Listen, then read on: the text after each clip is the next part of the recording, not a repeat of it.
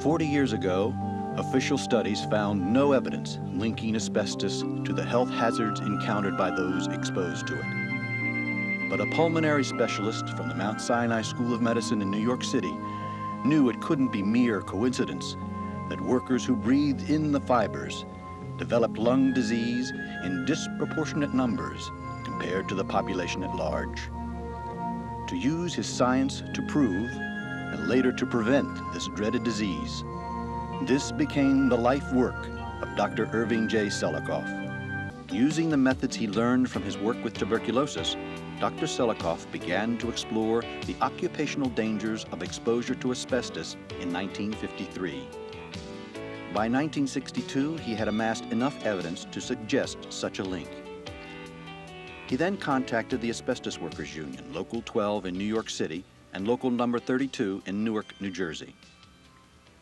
The asbestos workers welcomed the doctor's inquiry, as they had long suspected the link, if only from the sheer numbers of their fellow workers who had succumbed to cancer and other work-related diseases.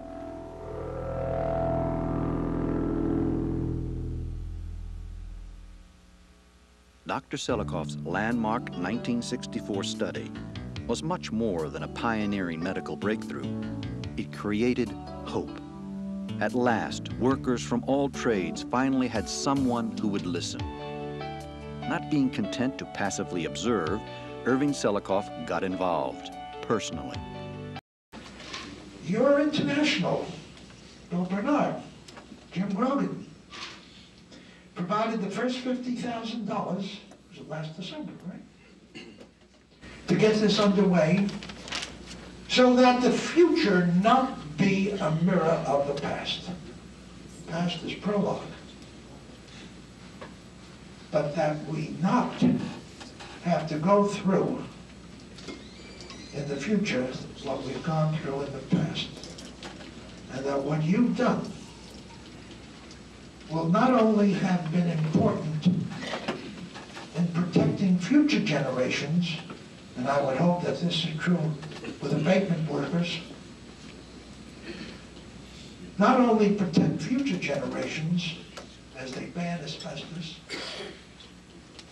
but also preventive diseases that are our legacies of the past.